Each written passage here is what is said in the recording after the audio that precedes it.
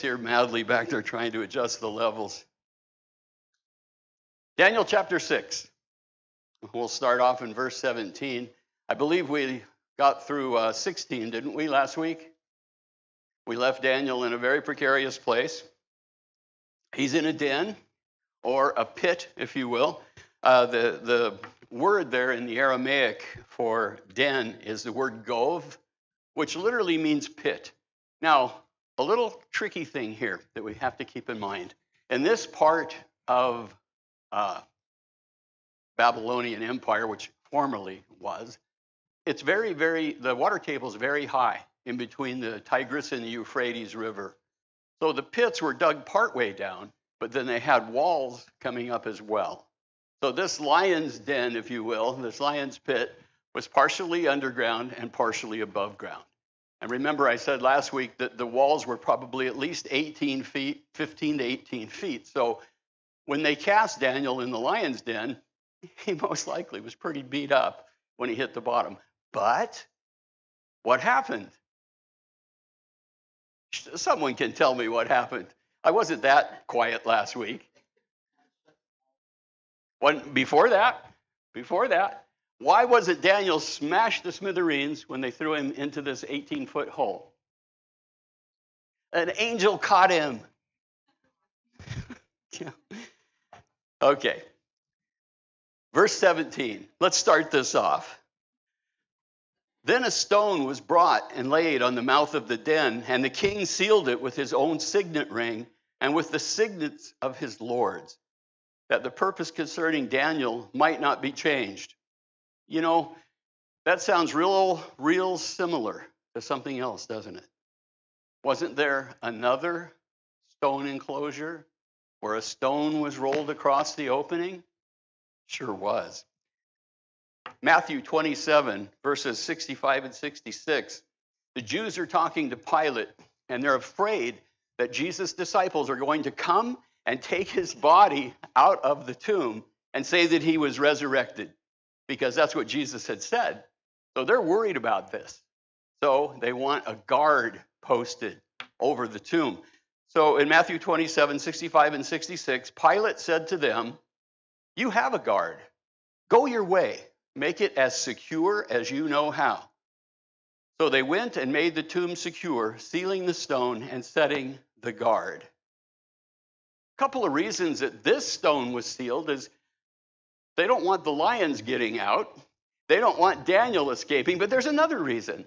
They didn't want people getting in there and working Daniel over before the lions had a chance. He needs to be punished according to their laws. That means he gets beat up by the lions. Verse 18. Now the king went to his palace and spent the night fasting, and no musicians were brought before him. Also, sleep went from him. So there's little doubt that Daniel got better sleep that night than Darius. Darius is upset. He's upset. He doesn't want this to happen. He's been tricked by some of the other, what do you want to call them? I'm not going to call them holy men because they were anything but that. But some of the other people in the administration, they were jealous of Daniel. Now, Daniel, we know he's prayed when he's in the den. Why do we know that? Because he prayed every day, everywhere. He was constantly praying. That's why he's in the den right now, right? Because he's being punished for praying. He didn't need to start praying when he's put there because he already was. Look at Psalm 22, verse 21. A beautiful psalm. Save me from the lion's mouth and from the horns of the wild ox. You have answered me. Now, you know it's even possible that while he was in the lion's den, Daniel prayed that very psalm? Possible. They used to pray the psalms quite often. Now, there are more incidences of lions and miracles in the Bible. In Hebrews chapter 11, what's commonly called the Hall of Faith, where we hear the stories of all the great people of faith and how God delivered them. Hebrews chapter 11, if you look down to verse 32 and 33, here's what it says. And what more shall I say?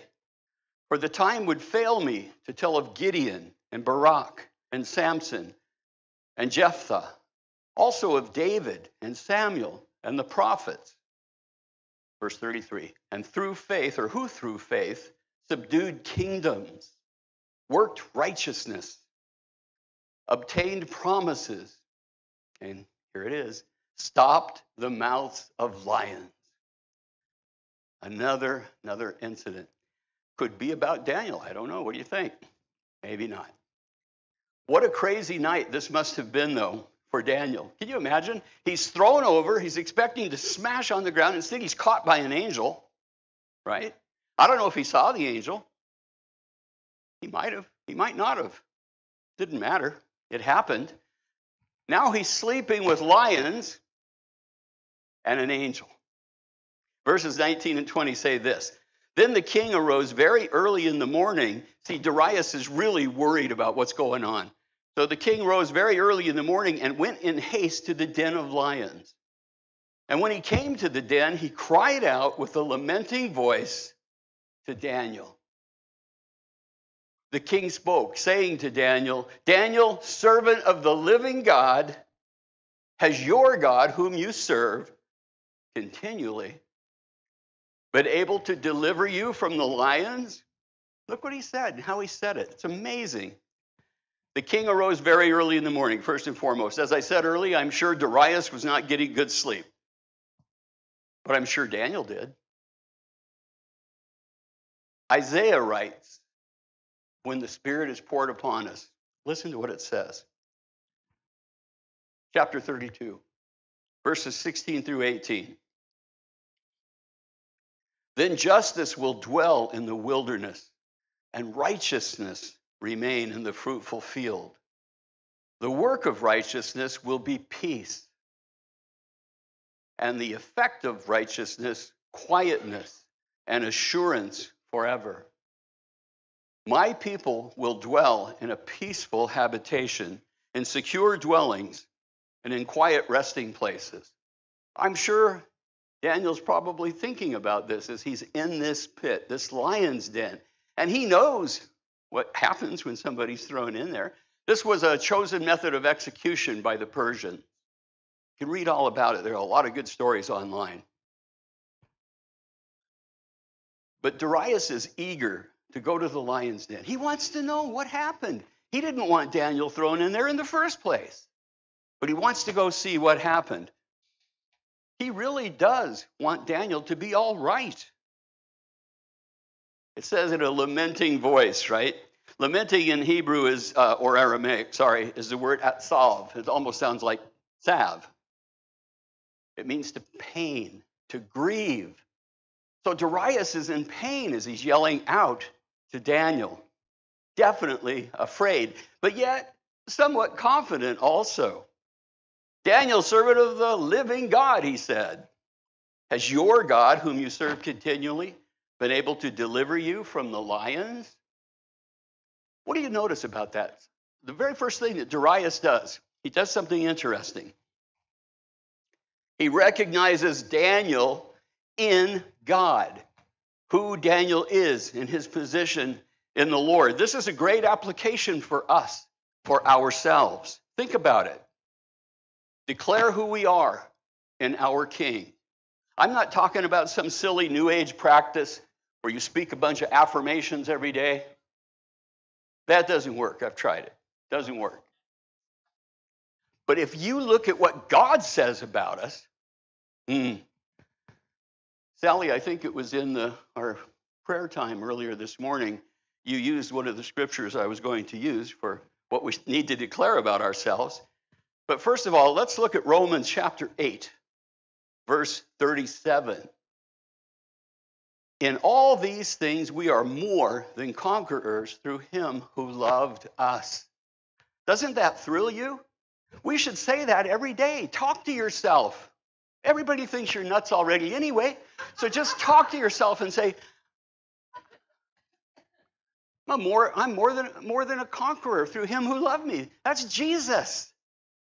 You're more than a conqueror in him. So am I. Do I look a little weird today? Other than, other days? You're saying, well, no, it's always that. And there's a reason I asked that question. I forgot to do something very important this morning. My wife's very upset with me. I forgot to take, I won't tell you. Got to set you up a little bit first. Look at what verse 38 of Romans 8 says, and this is where Sally comes in. For I am persuaded that neither death, nor life, nor angels, nor principalities, nor powers, nor things present, nor things to come, nor height, nor depth, nor any other created thing shall be able to separate us from the love of God, which is in Christ Jesus our Lord. Amen. Hallelujah. Nothing can separate us from that. Should we say that each day? Absolutely. Now, I'm not trying to start some sort of Pharisaic cult where we repeat things every day. No, we don't want that. But there are wonderful things in the Word of God that you can say to yourself each day because God said it to you already. That is awesome. How about Philippians 4:13? I can do all things through Christ who strengthens me. That's his strength, brothers and sisters. It's not yours. It's his. We can do all things through his strength. Now, when we say all things, that we need to understand this means within the will of God. You're not going to go out and enter some powerlifting meet and win because you read this. Not what it means. Okay? But it's not your own power. We have little power, if any. We're just feeble little things. Feeble little things. Where's that power come from? The Lord God Most High. Remember the minor prophet Zechariah? Chapter 4, verse 6. The second part of verse 6. This is the word of the Lord to Zerubbabel. Not by might, nor by power, but by my Spirit, says the Lord of hosts. That's who we have to call on. The power that spoke everything into existence. We can call on that same power. Isn't that something? Doesn't that just bless you? Daniel couldn't have served God any more stringently than he has been doing. He's thrown in this pit because of his constant worship toward the Lord. In a time when it was said, don't do it or you're going to be killed. But Daniel wouldn't have survived if God hadn't sent an angel or saved him through his own power. Daniel's seen deliverance before. He saw Shadrach, Meshach, and Abednego survive a fiery furnace, didn't he? And he heard the stories, if he wasn't there firsthand, which I don't believe he was, he heard the stories that there was an extra person walking around in the fiery furnace with them. Yeah. God protects us or removes us to his glory. Jude chapter 24 and 25. Did I say chapter? Jude verse 24 and 25. I was thinking, it only has one chapter, son. Now to him who is able to keep you from stumbling and to present you faultless. That's our God. He's able to do all these things. To God our Savior, who alone is wise, be glory and majesty, dominion and power, both now and forever. Amen. Our God is able. The question here was your God able? Yes, our God is able. Hebrews chapter 7, verse 25 says an interesting thing. Therefore, he, being God, is also able to save to the uttermost those who come to God through him, this is Jesus, since he always lives to make intercession for them. Jesus is interceding for all of us right now. Who would you rather have pray for you? Me or Jesus? Please don't say me because I know nobody's thinking that, but just please don't say it because I might get struck dead or something. Darius must have been overjoyed hearing Daniel's voice. The lions had not harmed this servant of our Heavenly Father. the heavenly king. Now, what's he say? What's Daniel's response? "O king, live forever." Sounds kind of silly, right? But that was the proper response, or the proper greeting to the king. Verse 21, Daniel said to the king, "O king, live forever." In 1 Kings chapter 1, verse 31, we see this as well, and it kind of highlights for us how this was the proper greeting for the king. This is talking about Bathsheba, the wife of King David. 1 Kings 1, 3:1. Then Bathsheba bowed with her face to the earth, and she paid homage to the king and said, "Let my lord King David live forever." This is her husband. She doesn't need to stand on formality with him, right? But that's how we greeted the king. Now, verse 22, "My God sent his angel," Daniel's telling Darius, "my God sent his angel and shut the lions' mouths so that they have not hurt me, because I was found innocent before him. And also, O king, I have done no wrong before you." What a thrill this must have been for Daniel. When you read the Bible, do you ever try and put yourself in some of those situations? Or are you all a lot smarter than me? Every once in a while, I try and put myself in some of those situations, and I'm terrified that how I would have reacted had I been with Jesus. If Jesus would have come in this day and age, I'm afraid, well, first of all, I don't believe we would have given him 3.5 years to minister. Sadly, I think we would have crucified him really quickly. But I try and put myself in these situations. We're not told how the angel shut the mouths of the lions. First of all, God didn't need the angel there to shut the mouths of the lions. God could have just said, "Lions, shut your mouth." And they couldn't do anything. But he sent an angel, and I'm convinced he did that for Daniel, so Daniel could see something there. Of course, I just told you that we don't know if he saw the angel or not, so that sort of makes my little point moot. But think of it. What if he just grabbed hold of a lion's mouth? Wouldn't that have been awesome? Wouldn't you have loved to have seen that? I picture crazy stuff in my head. But, this lion thrashing around and making all kinds of racket. The angel holding on. See, that's pretty funny if you picture that. Lions are powerful and majestic. Proverbs chapter 30, verse 29, I believe it is. I've left it not written down here, but that's what I think it is. There are 3 things which are majestic in pace.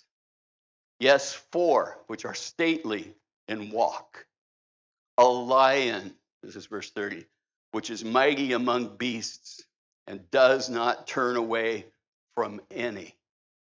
That's who's in this pit with Daniel. Thanks be to God, there's an angel there too. Daniel says, or think about what he's declaring now. "I was found innocent before him, and also, O king, I've done no wrong before you." This man is totally innocent. He's not done anything wrong. Yes, he broke the edict that Darius had been tricked into signing. But whose law do we obey first? God's always God's. We're supposed to obey those that are set over us. We are. We're supposed to. I read those scriptures last week. But not if they contradict the law of God. Never. Daniel was going to pray to his God, no matter what edict was out there. Jesus was innocent as well. In Mark chapter 14, verse 56, you see that the Jews were trying to convince Pilate that he should be executed, that he should be destroyed, as one translation reads. In this verse, Mark 14:56, many bore false witness against Jesus, but their testimonies did not agree. The Jews brought all kinds of people in, the leaders, trying to get them to say, "Yeah, Jesus said this," or "Jesus did that," but their testimonies didn't agree. Pilate was able to look the other way. Remember, Pilate wanted to let Jesus go. This man's innocent. Amazing. We want to make sure that, like Daniel, we are innocent in what we do. Are we going to sin and make mistakes? You better believe it.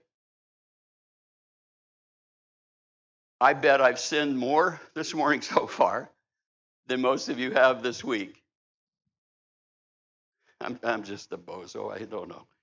But the thing is this. We have sins that work vertically toward God, and then we have sins that work horizontally towards other people. What did Jesus say was the greatest commandment when he was asked? Deuteronomy 6, 4, and 5, right? It's called the Shema. Hear, O Israel, the Lord our God is one. And then what's he say?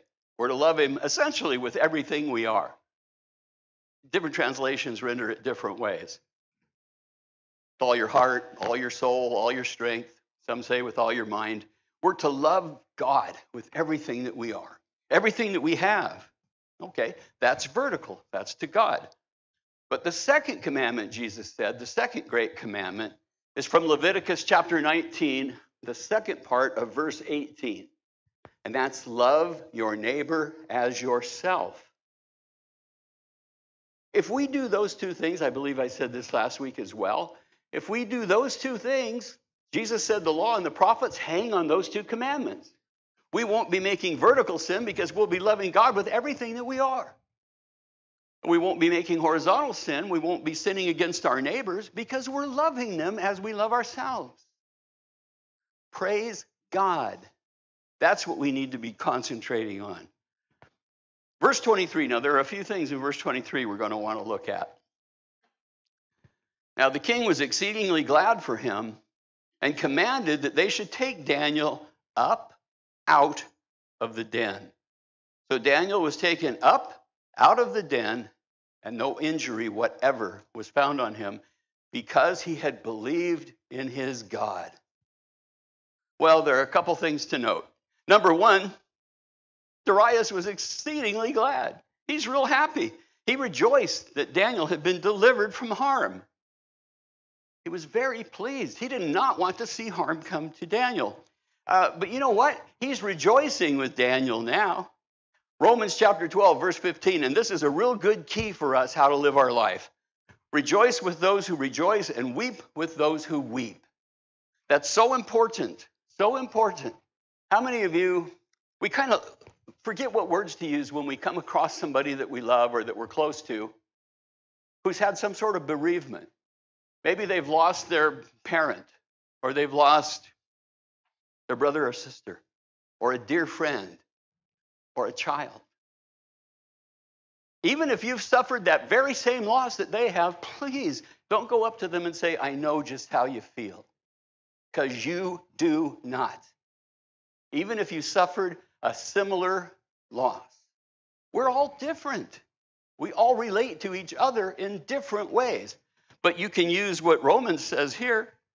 You can rejoice with those who rejoice, and you can weep with those who weep.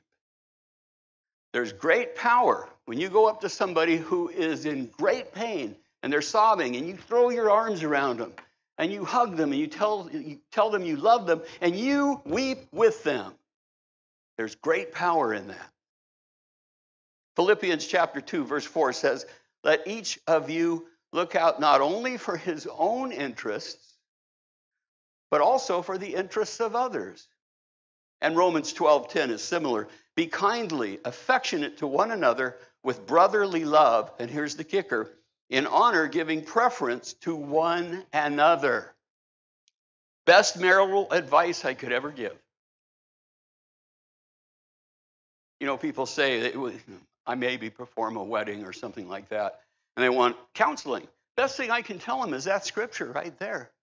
Try to outdo each other in loving and preferring each other. That works for friendships. It works for your relationships within your family. Familial relationships can be kind of tough sometimes. Everybody sees everybody for just who they are. They're with you in the same house at your high points and your low points. Oh, man. That's bringing back memories. Second point I want to look at here is Daniel was taken up out of the den. What's that remind you of? Come on, all shout out the same word. Rapture. There you go. I love this guy. Doesn't it sound like that to you? They're in, Daniel's in this horrible place. There are lions everywhere. He's being protected, yes, but then he's removed up and out. I love that. Psalm 91, 11 and 12, I quoted it last week. For he shall give his angels charge over you to keep you in all your ways. In your hands they shall bear you up, lest you dash your foot against a stone.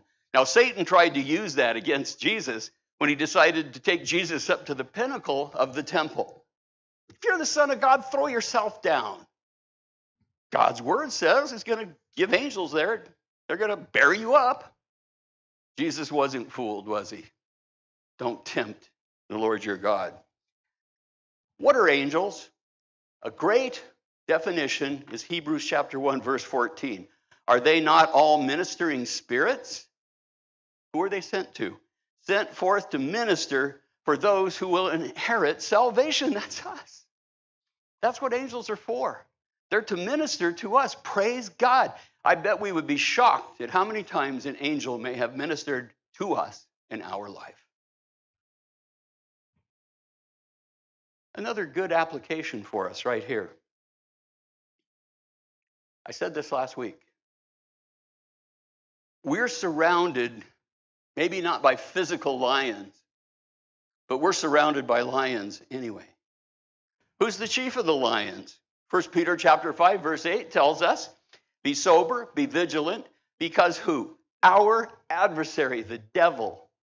He walks around like a roaring lion, seeking whom he may devour. He's after us. He doesn't like you. You have Jesus' blood covering you. He doesn't like you. You are a threat to him. So he tries to find ways to trip us up. We're looking forward to being taken up and out, like Bill said, the rapture, 1 Thessalonians 4:17, right? Then we who are alive remain shall be caught up together with them in the clouds to meet with the Lord in the air, up and out. And thus we shall always be with the Lord. Amen, amen. But he says all this happened because Daniel believed in his God. Psalm 118, verse 8, I love this. It is better to trust in the Lord than to put confidence in man. Amen. We put our trust in God. I love Jeff, my brother. I love him a lot. We hang out together. But I trust Jesus a lot more than you, my friend. Even though you're a great guy. Mark chapter 9, verse 23. Jesus said, now, let's rephrase this for a moment. Remember this story? There's a man who has a child, a son, and he's been harassed by demons. And the demons throw him down, he foams at the mouth, all this stuff. People aren't able to help this guy. But in Mark 9:23, Jesus says to him, if you can believe, all things are possible to him who believes. Now, look at the man's response. This is a great lesson for us. A great lesson for us. He says, Lord, I believe, help my unbelief. He had the guts to tell God, Jesus, that he didn't have all the faith. Yes, I believe, Lord, but I need more. Help me. If we could come to that position where we're not afraid to tell the truth to the Lord, what a revolution there would be. But we play the little games. We bring up the imposter. Have I ever talked to you about the imposter before? We all have them. Mine's a fairly good-looking young man with long hair. Definitely an imposter, right? No, when we get to church, we bring out the imposter. Maybe we've just done something really bad and we're in a really angry mood, but we're in church now, so we've got to smile and look at everybody. We bring the imposter out. Oh, bless you, brother. Bless you. Isn't this a beautiful day? Let's always tell the truth to the Lord. Always be honest with God. The Lord shall help them and deliver them. He shall deliver them from the wicked and save them because they trust in him. That's Psalm 37, verse 40. We just need to be honest. Lord, I believe. Help my unbelief. And Jesus did. Verse 24, and the king gave the command, and they brought those men who had accused Daniel, and they cast them into the den of lions. Listen to this. Them, their children, and their wives, and the lions overpowered them and broke all their bones in pieces before they ever came to the bottom of the den. Wow. Now, I'm convinced if the lions had already gotten Daniel, I believe that Darius would still have thrown those people in. He was mad at them for what they had done. Their children and their wives, too. I can just, like I said, my mind goes weird places. Can you imagine the wife as they're being dragged down to the pit? I told you not to do that. See, I don't know if I should look over in that direction or not. Them, their children, and their wives. There is a principle in spiritual warfare. God will oftentimes cause our enemy to be impaled on the very same snare that he set for us. Psalm chapter 7, verses 14 through 16. Behold, the wicked brings forth iniquity. Yes, he conceives trouble and brings forth falsehood. He made a pit and dug it out, and then is fallen into the ditch which he made. His trouble shall return upon his own head, and his violent dealing shall come down on his own crown. We've seen that often, haven't we? Now, there's a great book in the Bible that I hope all of you have read, the book of Esther. How many of you love Esther, the book of Esther? How many of you find it one of the funniest things you've ever read? There are parts to Esther that are better than any TV show, any movie. God is funny. Read Esther. But the part I'm getting at, there's a man named Haman, or some say Haman, but for fun, I'm going to keep calling him Haman. He hates the Jews. He wants to kill Mordecai, the Jew. He hates them. Anti-Semitism at its best. So he tries to do different things to get Mordecai, the Jew, in trouble. But then he decides he's going to build a gallows to hang Mordecai on. He builds this massive gallows. I don't remember how tall it is. 50 feet? 75 feet? Ridiculously high. He builds it. But then, interestingly enough, listen to Esther chapter 7, verse 10. The king finds out what's going on. So he has Haman hung upon his own gallows. So they hanged Haman on the gallows that he had prepared for Mordecai. Then the king's wrath subsided. This is another application for us, brothers and sisters.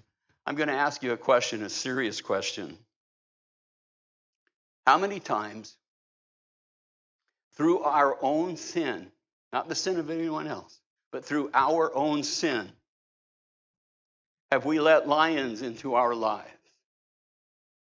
Have we let things into our lives that destroyed our family, harmed our children, broke our relationship with our spouse? Happens all the time.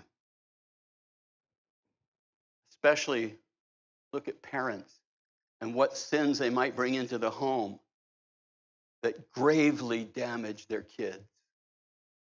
There are so many sins. I just jotted down a few, but I'm sure the Holy Spirit's revealing to you others. Inadvertently introducing our children, our precious little children, to pornography because we brought some into the home, or we have some on our computer. And when we're out of the house and our kids are there alone and they get on our computer and see that vile filth. And I'm telling you, it affects them. I don't mean to be silly, but this isn't a silly story. I probably shouldn't even say it, but it's germane. I can still remember as a young kid the first time I ever saw a pornographic picture. I heard that. I heard Playboy uttered. I had an older cousin that had a bunch in his room, and he had surfer magazines, and I was in love with the ocean. I grabbed a surfer, put the Playboy in the surfer. First time, it's still in my stupid head. We've got to be careful. We don't want to harm those we love. What about an affair? What about a couple and one of them has an affair and it tears the family in two? We've let lions into our home. Not showing our children honesty. They see us when we're at home and we're at our lowest point, and they hear their parents talking back and forth. And maybe they're trying to find a way to cheat on their income taxes. Imagine that. Would any of us do that? Remember the honesty thing I said? But the kids see all that. You're telling them to be truthful, and yet you're lying to the government or anybody else. They see you where you are, and they hear what you're saying, and they judge you. You can say judge not, lest you be judged to your kid all you want, and it's not going to change what they do. Ephesians 5:15 and 16 says, "See then that you walk circumspectly, not as fools, but as wise, redeeming the time because the days are evil." The reason I put that in there is because the enemy has lots of tricks for us. Lots of tricks. He knows each one of us better than we know ourselves. He knows where our weaknesses are. Do you think he's not going to try and put something in front of us? No, he's not all powerful, but he has lots of help. If you have a particular weakness, I guarantee you the enemy's going to try to find some way to put that weakness in front of you, a temptation that plays to that weakness. So Paul the Apostle in the epistle to the Ephesians said, "See that you walk circumspectly." Remember, with your head on a swivel, looking around, trying to ascertain what's in front of you, what dangers there are. Redeeming the time because the days are evil. Are our days evil right now? Come on. I can't believe what it's like. You know, I told Barbie, I don't know, a month or two ago, I'm sure glad my mom and dad are dead. They would not have survived what's going on in this world today. They wouldn't have believed what our country has become. They wouldn't believe how our leaders behave. They wouldn't believe any of it. The vile, foul things that are taught to our kids in school. You know, a few years ago, probably, what was it, 8 or 10 years ago, she has no idea what I'm asking her. We were driving from church, no, we were driving to church, and we had our little grandbaby with us, the oldest of our grandchildren. And she was 12, I think, at the time, something like that. And she was all excitedly telling us about a book she'd read at school. It was in the school library, public school, okay? And it was about this young boy, about her age, and it was about his first kiss. So she's all excited, yeah, about his first kiss. He'd never been kissed before. So as we examined it, his kiss was with another boy. That's a book in our public schools. And that's tame compared to some stuff I'm being shown right now. Is that letting a lion into our kids' life? You better bet it is.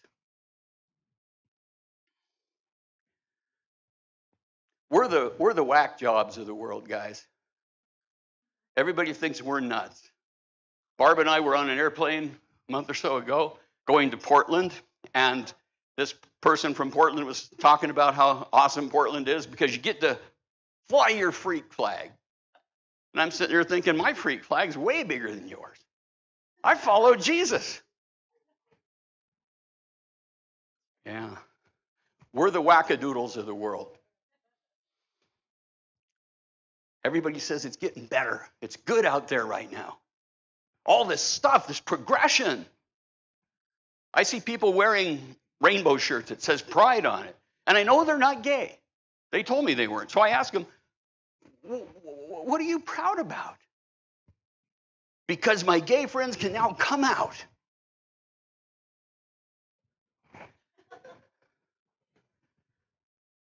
When we start calling good evil and evil good, what is going on? Isaiah chapter 5, verse 20. Woe to those who call evil good and good evil, who put darkness for light and light for darkness, who put bitter for sweet and sweet for bitter. We've got to be so careful. We have to be on guard for all the stuff that's out there to hurt our children, to hurt our grandchildren, and yes, even hurt us. Oh no, I'm a man of God. I read the word every day. So what? If you're not watching out, you're going to get smacked in the head. John chapter 10, verse 10. Jesus tells us about the enemy. He says, the thief does not come except to steal, to kill, and to destroy. But then what's Jesus say? I've come that they might have life and life more abundantly. Come on, guys, we get to choose. What would you rather? Have life more abundantly? Or follow after anything that's going to cause you to be killed or your stuff stolen or to be destroyed? It's an easy choice. What do you want for your life? I keep thinking about Cain. He's been on my mind a lot lately. Not the little Chinese guy on TV. But Cain and Abel. That's pretty funny, guys. Cain slew his brother Abel, and his countenance fell. He was mad at God, for one thing, because God had honored his brother's sacrifice and not his. So God's talking to him, and in Genesis chapter 4, he's already asking, why is your countenance fallen? But then he tells him something. If you do well, will you not be accepted? And if you do not do well, sin is crouching at the door. Its desire is contrary to you, but you must rule over it. We can only rule over sin by admitting our sin, repenting, and asking God's forgiveness. Can I use you for a second? One of the things I love about this guy, I love many things about Bill. He's an awesome assistant pastor, is he not? But he always, I've noticed, when he prays, whether it's just the two of us praying or in a group, he always is cognizant of sin and asking God for his sin to be forgiven. I mean, he's the assistant pastor here. If he has sin, do the rest of us have sin? You better believe it. But he's smart enough to take it to the Lord. And he doesn't care who's in the room hearing him say, forgive me for my sins, Lord. That's what we need to do. Be honest before God. James chapter 1, verses 14 and 15. Each one is tempted when he's drawn away by his own desires and enticed. Then when desire has conceived, it gives birth to sin, and sin, when it is fully grown, brings forth death. Death. But see where the sin came from? Flip Wilson was wrong. The devil didn't make him do it. You're drawn away by your own desires. Tempted when he's drawn away by his own desires and enticed. Then when desire is conceived, gives birth to sin. And sin gives birth to death. Brings forth death. How do we stay away from that? It's easy. What's my prescription for everything? Absolutely. Absolutely. Drown yourself in God's word. Be reading his word every day. Then be praying every day. And then be in fellowship as often as you can. I had somebody say to me not too long ago, you would be happy if we were in church every day. That's right. I would. I wish we had church every day. That's how we fight against all this garbage. Stay in the word, stay in prayer, stay in fellowship.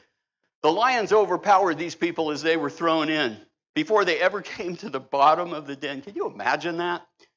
This tells us how ravenous these lions were. But you know what? The devil is even more ravenous for your soul. But guess what? All the sin that so easily ensnares us. And I might be the biggest sinner in this church. I don't know. I'm sure I'm somewhere up there. But God's given me a way out. I don't have to let those lions run loose in my life. 1 John 1:9. If we confess our sins, like I'm saying my brother Bill always does, He's faithful and just to forgive us our sins and to cleanse us from all unrighteousness. We don't have to let that stuff run amok in our lives. We take it to him, and then he removes it. He cleanses us from all unrighteousness. Galatians 5:16, I say then, walk in the Spirit, and you will not fulfill the lusts of the flesh. Praise God. Let's just bury ourselves in him. Then none of this stuff's going to bother us. Verse 25, I got to hurry up here. Then King Darius wrote, to all peoples, nations, languages that dwell on all the earth, peace be multiplied to you. Well, there's a similar pattern all through the book of Daniel, with kings writing edicts and then writing letters. It's kind of funny. I'm going to skip some of this. Verse 26. Darius says, I make a decree. Now listen carefully. I make a decree in every dominion of my kingdom, men must tremble and fear before the God of Daniel, for he is the living God and steadfast forever. His kingdom is the one which shall not be destroyed, and his dominion shall endure to the end. So he's making another decree. The last one got him into a little bit of trouble. Do we realize the importance of this decree, though? Think about it. It's quite possible we wouldn't be sitting here today if Darius had not made this decree all those years ago. Why is that? Remember, I told you to read Ezra and Nehemiah. Because of what Cyrus does, and as well as Darius, the Jews are able to go back to Jerusalem and are able to rebuild the temple. So much in our world today revolves around just that. People either hate the Jews, hate Jerusalem, hate Israel, and want to level it, or like us, they have great love for those people. James chapter 2, verse 19 says an interesting thing. You believe that there is one God. You do well. But even the demons believe and tremble. So just saying, yeah, I believe in God, that's not salvific. That doesn't mean anything. You have to trust Jesus for your salvation. You have to confess your sins to him and trust him. Right? Saying so doesn't make it so. I think I've given you some silly illustrations before about saying so doesn't make it so. I think I pronounced myself President of the United States or something one day. It wasn't true, was it? I might have said that I have a wonderful coat of hair. Is that the proper way to say it? Coat of hair? Depends on what kind of animal you are.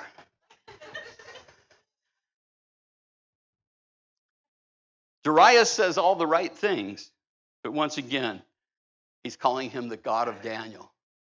He's not saying my God. Verse 27, he delivers and rescues. Still Darius talking about God. He works signs and wonders in heaven and on earth, who has delivered Daniel from the power of the lions. Now, here's a quick one. Think about this. This is a little bonus extra deal I was thinking about. Daniel wasn't saved from the lion's den. He was saved through the lion's den. Think about Jesus telling his followers, yeah, let's get in the boat and go across the lake. And then there's this massive storm. And they're terrified. Oh, we're perishing. We're perishing. Did Jesus know there was going to be a storm? Of course he did. Why did he send them into that storm? Why was Daniel allowed to go into the lion's den? Jesus told us, in this life or in this world, you will have tribulation. He never promised us it was going to be easy. Has your life been easy? I've had a pretty easy life, I think. Had an idyllic childhood. But yet there are so many things that are messed up in my life. I'm a physical wreck, as some of you are as well.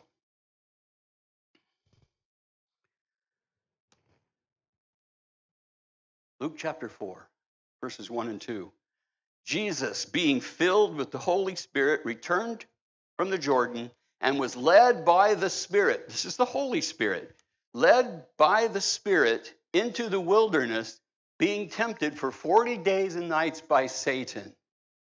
The Holy Spirit, one gospel says, drove him into the wilderness to be tempted. Think about it. Just because we follow after Jesus doesn't mean that everything's going to go really super well. Fact is, what's the truth? When you say yes to Jesus and you start following him, all hell is going to break out against you.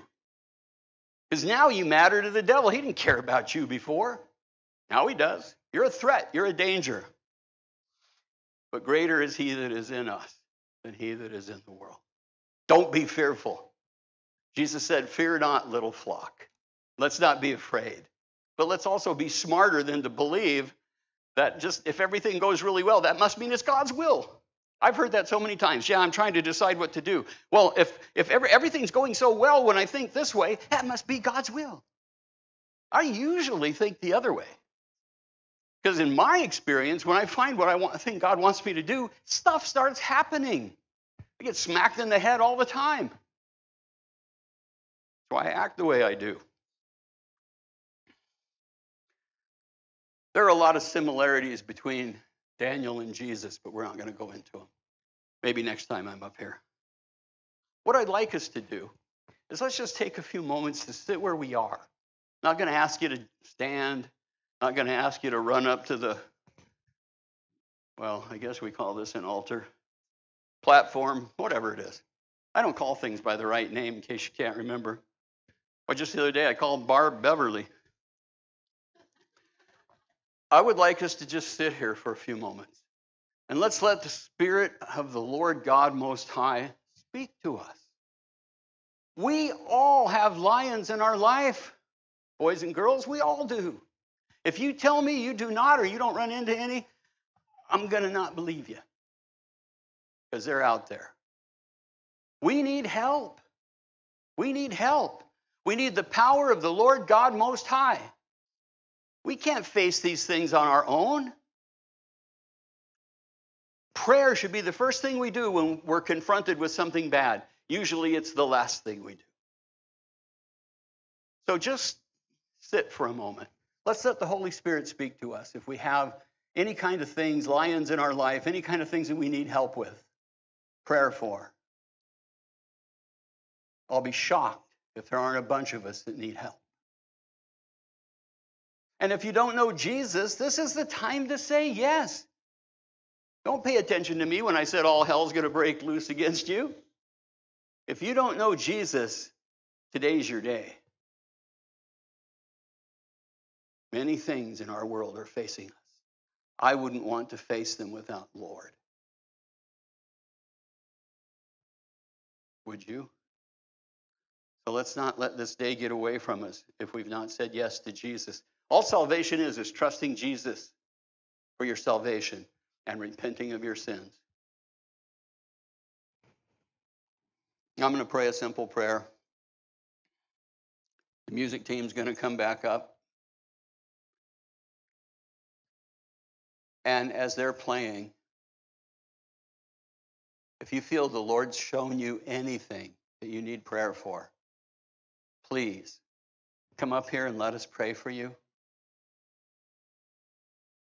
Or even grab another brother or sister in the congregation and have them pray for you. It doesn't have to be big and dramatic. Let's pray. Father, we love you so much. We're so thankful that you are our God. Send your Spirit to move through this place right now and tell us of things we need to do. If we need prayer for something, Lord. But I'm going to ask you to strengthen each one of us anyway, whether we come forward or not. But please, Lord, compel people to come get prayer. And Lord, I know there are probably a few people here that don't know you. Compel them to come and to meet you. We just love you so much, Lord Jesus. You are our God, our King, our Lord. Bless these, your kids, now. Lord, bless us as we go our separate way. And I just thank you that we have the great privilege, honor to serve you. Thank you in Jesus' name. Amen. So if anybody needs anything, please come up. There will be a few people up here to pray for you. And then go and have a great day. And as my friend Todd says, serve your King.